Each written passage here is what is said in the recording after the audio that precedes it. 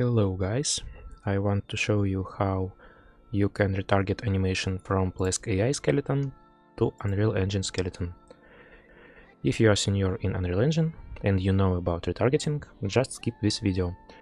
But even senior guys can find T-pose animation for Unreal Engine skeleton, same with Plask.ai T-pose in description.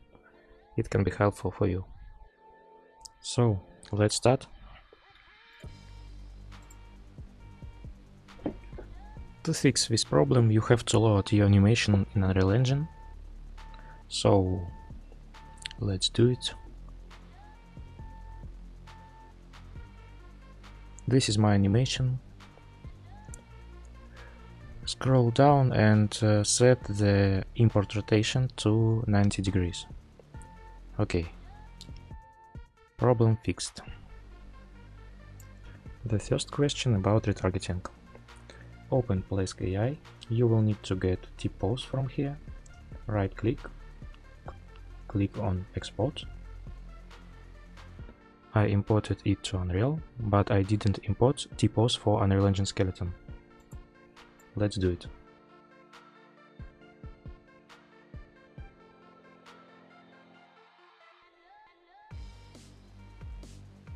You can find it in description. Click import. It was imported with skeletal mesh. We don't need this, but we need set preview animation here. And click on modify pose to save pose for retargeting.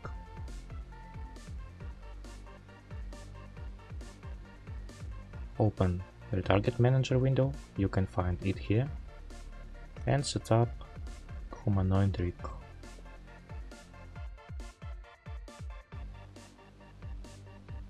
Open Plask.ai skeleton and do same.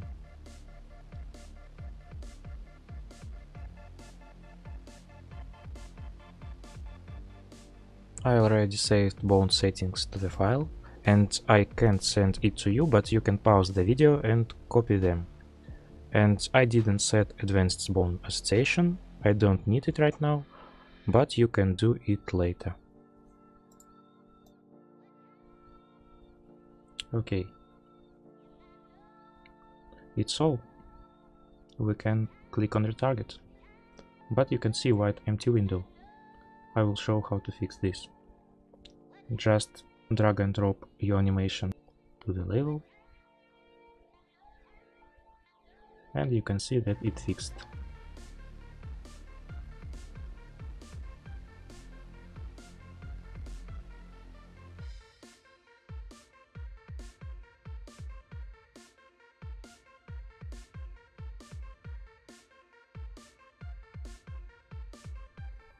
Great, it's working.